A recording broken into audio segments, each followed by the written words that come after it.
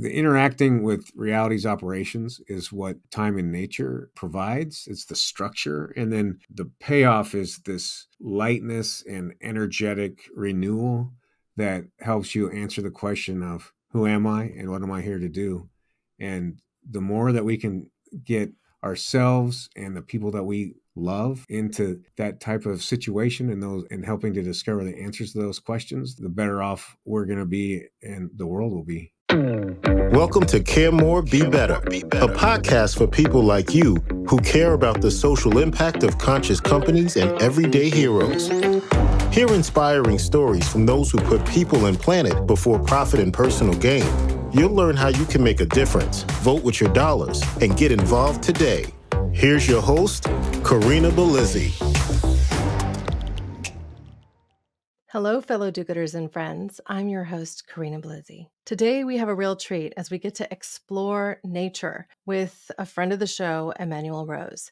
Now, he's a special individual. He's actually spent a lifetime in the world of marketing, but he's pivoted a lot of that work into the world of exploration of nature, and in particular, storytelling to engage our kids and bring them into the wilds of nature. He has a series about Wenaha Henry, which he has just really begun. And here we see a coloring book. There's a children's story along with a dug fir set of trees to plant, as well as a guide to get you into the wilderness with the next generation called Nature Bound with Wenaha Henry. So these books are a real treat. My kids have already been exploring their pages with me, wanting to take part in the activities and really learn more. Let me tell you for a moment about Emanuel Rose. He's an author, he's an outdoorsman and marketing expert. He merges this love of nature with a thriving career in marketing. And really, nature's influence shines in his children's series, Wenaha Henry. It imparts lessons of compassion, ecosystems, family, and storytelling. Emanuel Rose, welcome to the show. Thank you so much, Karina. I'm looking forward to our conversation. Well, take two of our conversation, huh? For those that are watching and listening, we got pretty far into a conversation that I only happened to record the audio of as backup. So now you get to see this live and in person. But I wanted to show you guys all on YouTube, if you happen to be watching there, just the cover of these books. Beautifully illustrated, red-tailed hawk, Wenaha Henry. There's a coloring book for kids. And as soon as this arrived, my older son, who's 8 now, just couldn't resist himself and already started coloring its pages. And then you have this children's book, Wenaha Henry, Seeds to a Tree. And it even includes those Douglas fir seeds and instructions on how to plant them.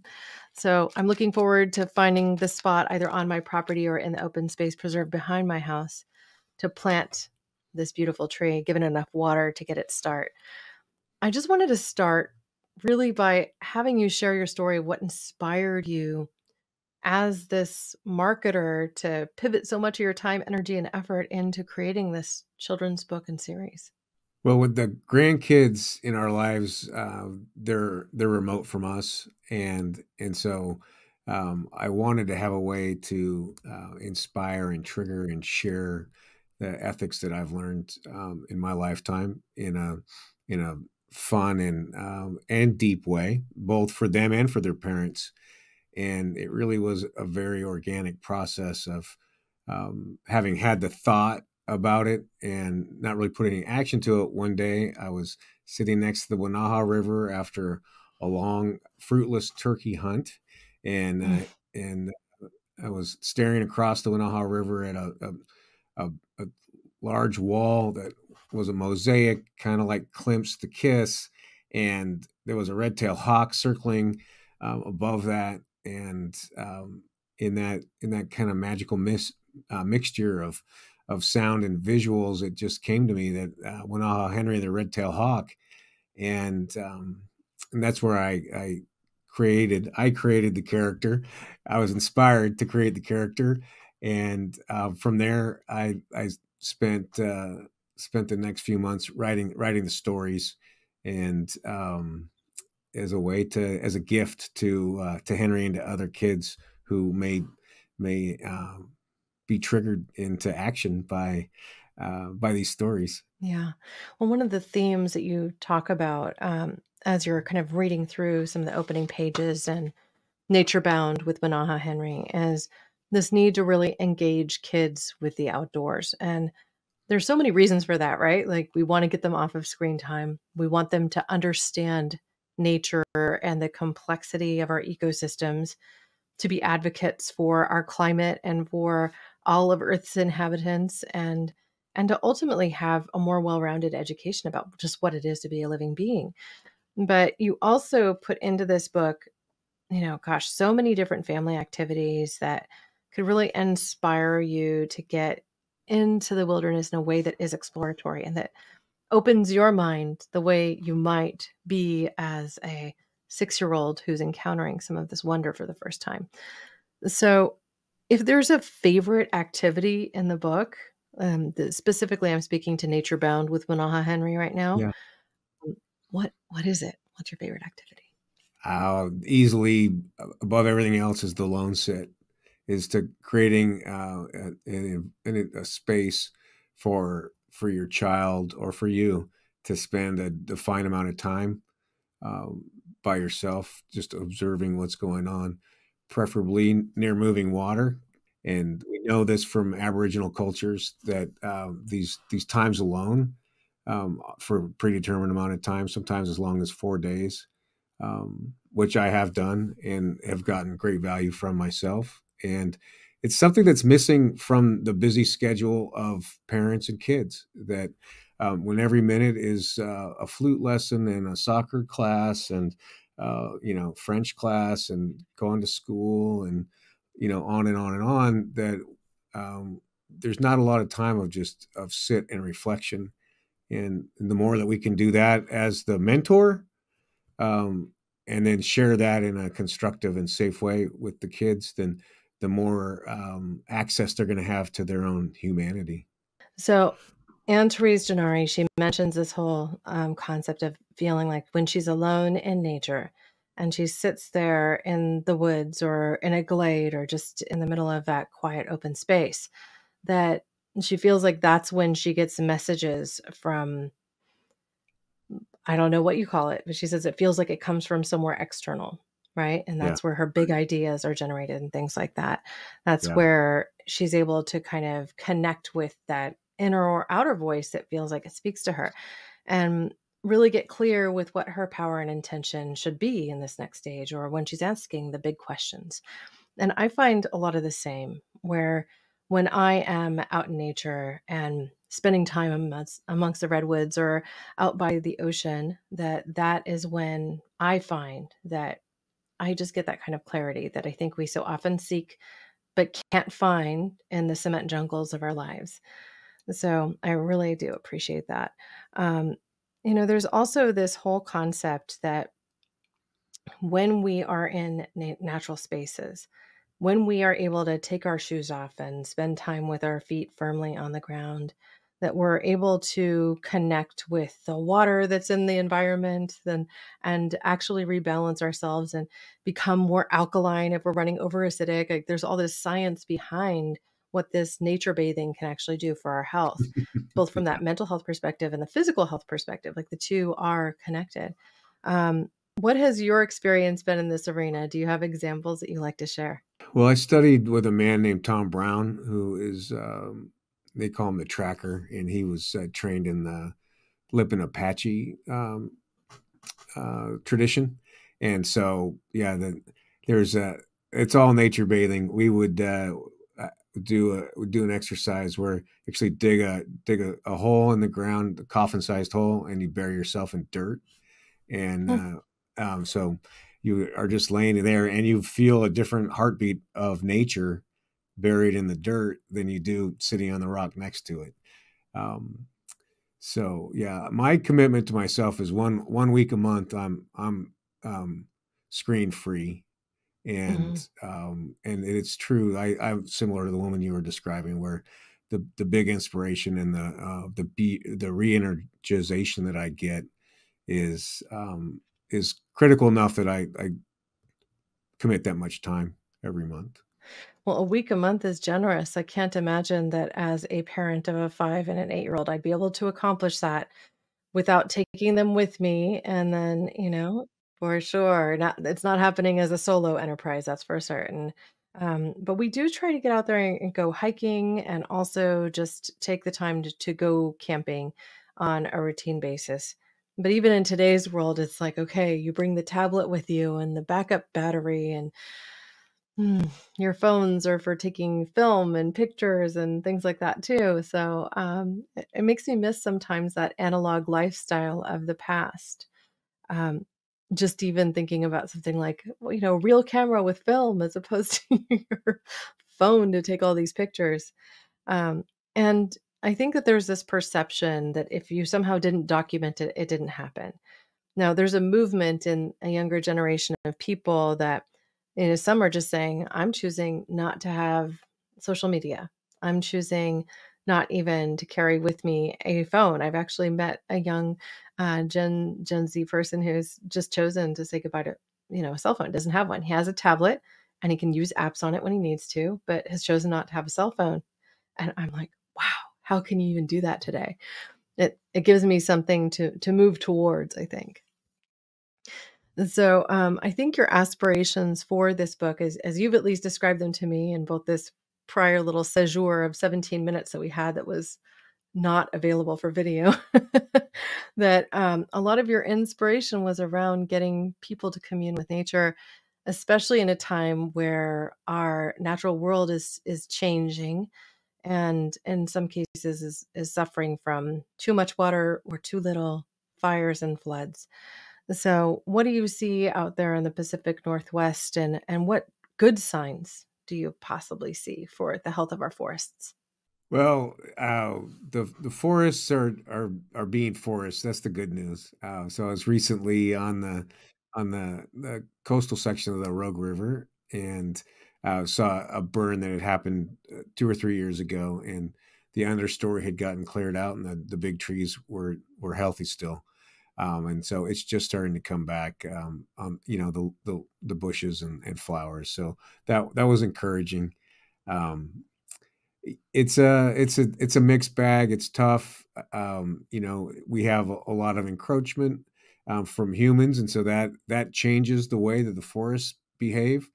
And But in general, I think there's a good awareness. I think what my hope and dream would be for those of us who care and love about the forests and animals is that we would go and spend more time as a group outside off the trail, really with the feet in the dirt, like you're talking about, out of the $500 hiking boots, away from the $1,000 North Face tent, and spend a night outside in a debris hut, or spend a night outside with a wool blanket next to a river, and really feel the vibration that is happening, and not just the intellectual exercise. Well, so you're saying say goodbye to our Patagonia fleece and Not goodbye, but just put it away for a day or two, right? Like, really experience it, not just intellectually. yeah, well, my younger son, I should say my older son, he's 8 now, right?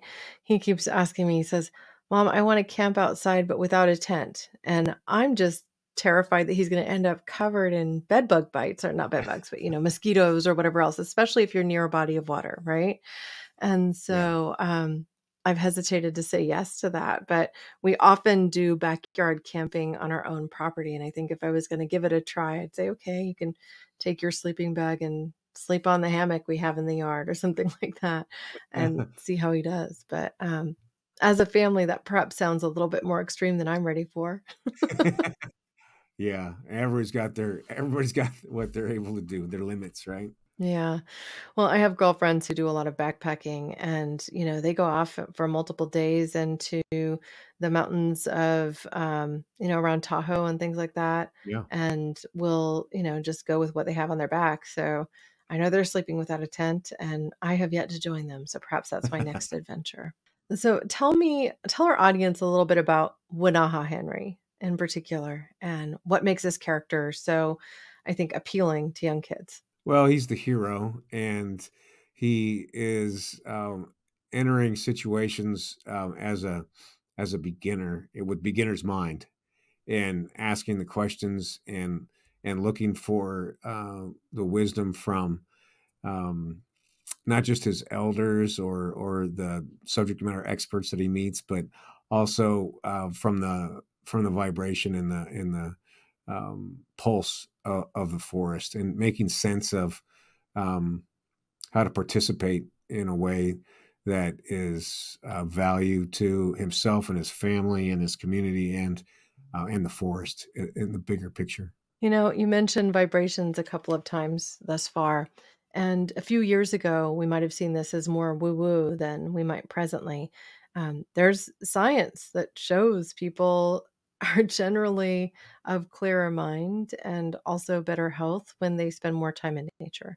And so, what would you say to somebody who might be a little skeptical, who might say still that they have a hard time thinking about the vibrations of spending time in the great outdoors?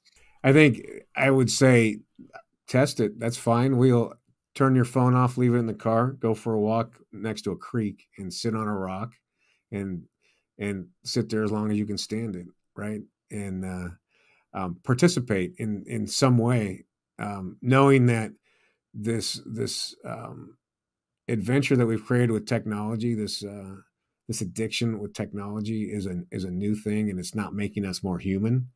And Mhm. and most people are not happier because they're using all this technology. I was listening to your happiness expert blog or podcast earlier, and I was like, yeah, go. All these things are not making us happy. And you can research it. You can research, Joe Dispenza and these guys who are talking about spiritual things in Western medicine terminology, and understand it from the rational side of the brain.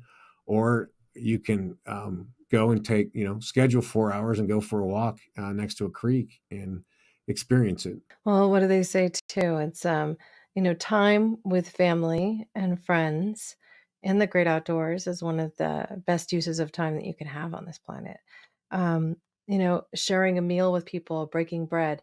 I once got to tell the story of the medicine hunter Chris Killam on this podcast, where he described what to me sounded like pure heaven, where he and some I'm forgetting what culture these people were from, but they essentially hiked off into the woods, mostly just like barefoot, essentially, found this river mouth, harvested some wild river shrimp from the river mouth, played in the waterfall, got some tubers from underground, and like made a fire and cooked all the food they harvested from that spot right then and there.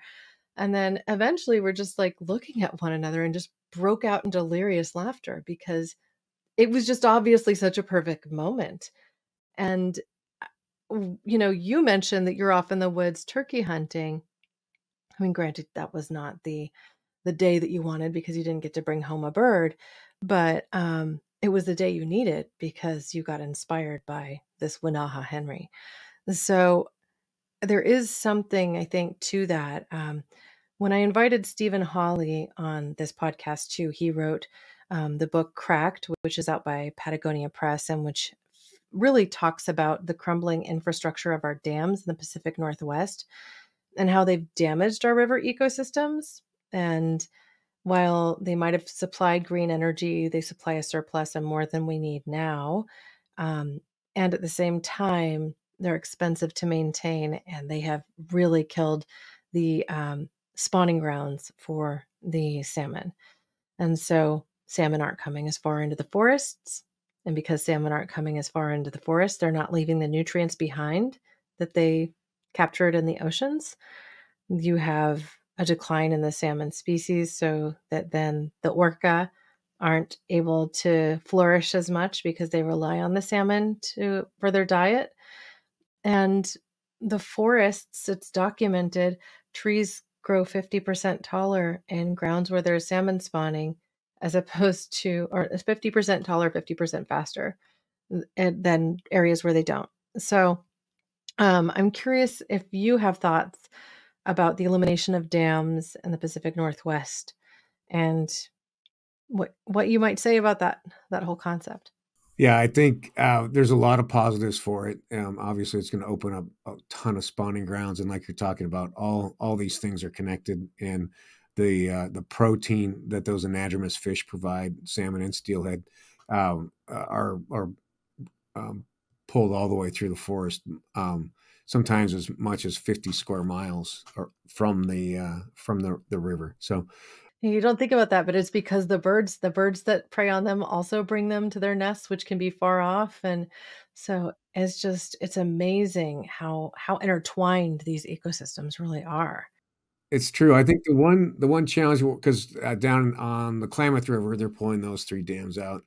What we are going to see is a different kind of flooding, um, and in high water events, and we have encroached on the river because of how what the size that it's been. So there is going to be some collateral damage that will be impact the humans for sure.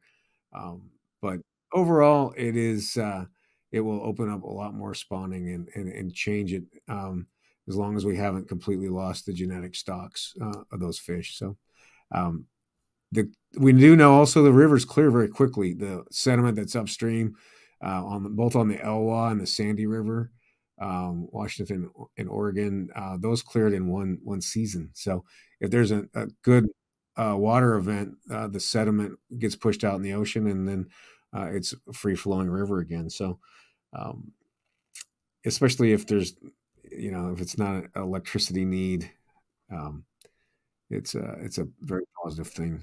Well, there are other methods to get, green energy, solar, geothermal, among a couple, harnessing the power of waves, wind. There's other technologies we can use that aren't as damaging to the ecosystems, that don't kill our rivers. Stephen Hawley also suggested that, if you were a skeptic, or even if you weren't, and just to spend more time by the rivers and appreciation, because it really is the life force. We evolved near water for a reason. The rivers enabled us to go further inland and into the mountains because we'd have a fresh water source. They clean the environment at the same time, and if you even just wade into a super cold river from the ice and snow melt. I mean, I do that here, even just in the San Lorenzo, which isn't the most pristine, but it's all melt water essentially from the Sierras, right? The Right, water can be very cold. And there is also science behind the health of allowing your body to get to this low temp for a right. little bit. And then, you emerge from that. And it's kind of this hot cold therapy that you can actually help to relieve inflammatory issues and things like that in your body just by, going into the river's waters for a little bit. So I wanted to ask you a question about the Doug fir tree, because you chose Doug firs, I'm sure, for a reason. Um, so why did you choose to provide seeds of Douglas firs, knowing that it's also a tree that needs a lot of space? And how does one best ensure that these seeds would come to fruition and create a 50 to 80-foot tall tree? Well, the Doug fir is pretty widespread on the West Coast of the United States, and so I knew that it would be one that would adapt well to a lot of places. And um, there's a great company in Arcata, California called the Johnstein Company, and they're the source of the seeds, and they do seed packs of all different kinds of trees. They sell in the national parks and things like that. Um, and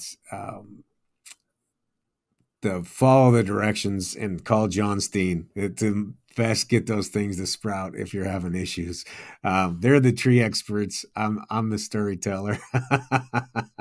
I'll stay in my lane on that one. That's good. No, that's perfect. No, you've provided, there's like a puck in here to offer saturation of moisture, which I think expands.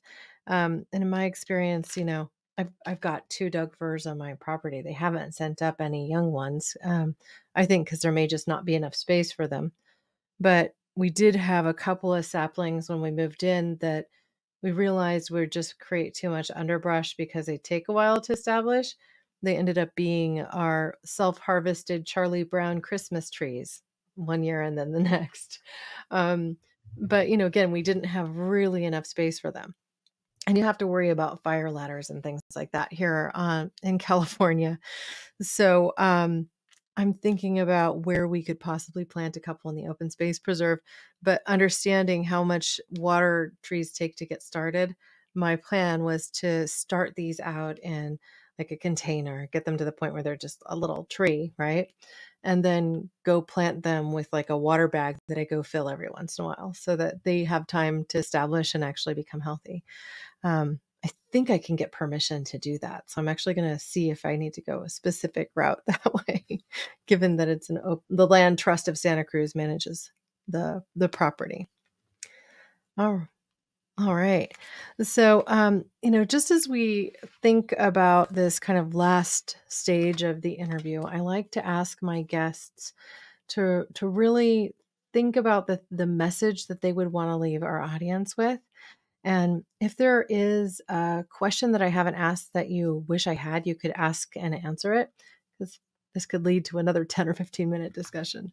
For me, the joy and freedom and lessons that I've learned outside is what is the inspiration for me. In that, being in situations where I have to use my brain in order to get out safely, that can only happen out in nature. Where you get pounded by a rainstorm that you didn't know about, or that it's one day it's sunny and 70 degrees, and the next day it's freezing, and the trees that had burned the season before are falling down, and you've got to get out safely.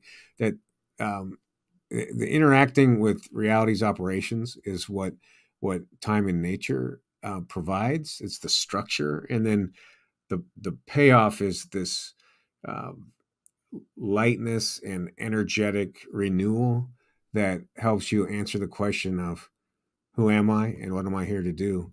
And the more that we can get ourselves and the people that we love into that type of situation and helping to discover the answers to those questions, then the better off we're going to be and the world will be. What do you take from this exploration of wilderness that you apply in your day-to-day as a marketer and professional in the world of business? The biggest thing is patience, and never allowing myself to think that I'm smarter than the marketplace, right? I'm not smarter than nature. I'm not smarter than the marketplace. I have to observe, and then I have to act from those observations, and I have to retool based on the results that happen. And those are identical in both situations. I love that. I think it so clearly applies. And as somebody who spends time also in developing brands and helping people market, it's just so critical that we learn from what we innately know from nature. There's so much to gain there. I agree. Well, I just want to thank you so much for spending this time with me today. There's a couple of closing thoughts that I have that I thought I would just share with our audience and then offer you the opportunity to comment on as well. You know, we've heard a lot over the course of this podcast about the need for change, the need for more activism, the need for more climate activists out there banging the drum. And I feel like this call to nature, um, communing with nature, nature bathing, it's not only imperative for our mental health and our emotional health, it's also imperative to inspire us to defend our most precious natural resources in every way possible. I've had guests on who have said, we're going to need 1 billion activists and we're not going to get them. I've had other guests like Paul Hawkins say, we're absolutely going to get them. And over the course of the last week, we've seen floods that are unprecedented in spaces over Europe. And now there's been, as of September 12th, a huge flood that had 2 dams bust in Libya, and at least 10,000 people have lost their lives. I think that these are indications that we are going to get the 1 billion activists that we need, and that Paul Hawken is right. But we also need to understand that there's this thing called climate lag.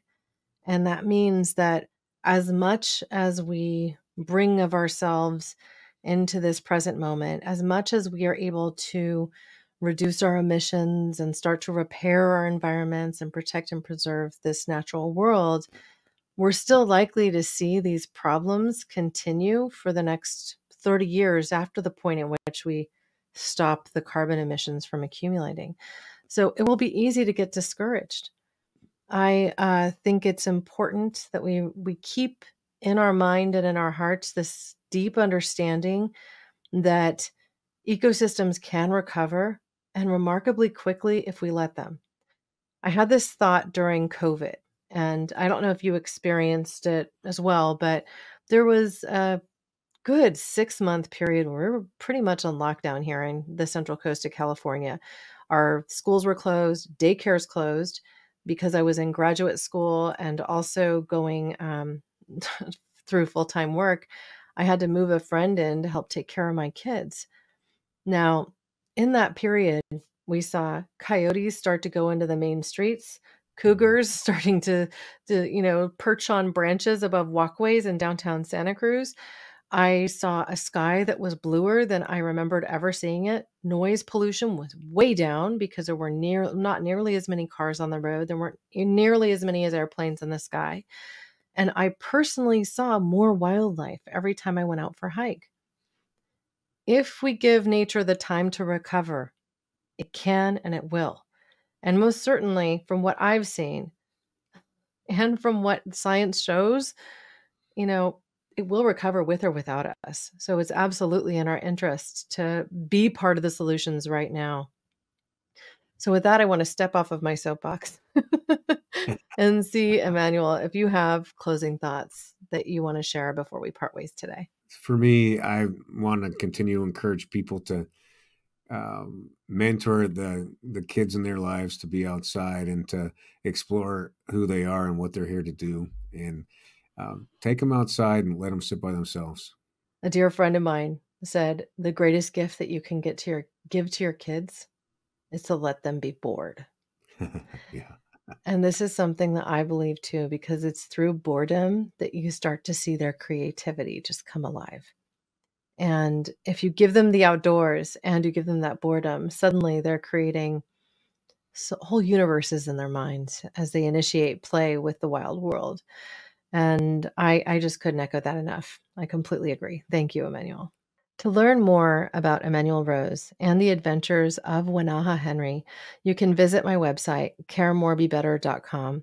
There I will have links to buy the book, complete transcripts from our conversation today, additional resources, and perhaps even outtakes from that 17 minutes that I just didn't get to share with you all in video form. You can sign up for our newsletter to receive a 5-step guide that will help you organize your efforts, become a better activist, or even just manage a project that's in front of you. It includes sustainability notes and resources where you can educate yourself a bit more too about the sorts of things that you can do to make a difference. And if you enjoyed today's episode, please subscribe wherever you're listening to this show. I read every single review that I receive. And so if you want to go ahead and leave me a comment or write a review, I'd greatly appreciate that too. So for this one last effort, I want to again hold up these amazing books for those of you that are on YouTube. You have the Wenaha Henry, and this is specifically the Nature Bound Guide to help get you into the wilderness with great activities to inspire you. You have the children's book, which includes the Dug First Seeds and also the coloring book. Now, I think they make a great gift, and this episode is coming out just in time for holiday shopping. So if you're already doing that, consider picking them up as well. You can also go to wenahahenry.com if you wanted to go ahead and explore them directly. But as always, I will provide those links with our show notes and on our website. Thank you, listeners and watchers, now and always, for being a part of this pod and this community, because together we really can do so much more. We can care more, we can be better, we can even share the natural beauty of our world with our children. We can protect and preserve its beauty for generations to come together. Thank you. Thanks for listening to Care More, Be Better, a podcast for social good. To make sure you never miss an episode, subscribe, rate, and review wherever you listen to podcasts, and share with your friends to help us reach more people and spread more social good.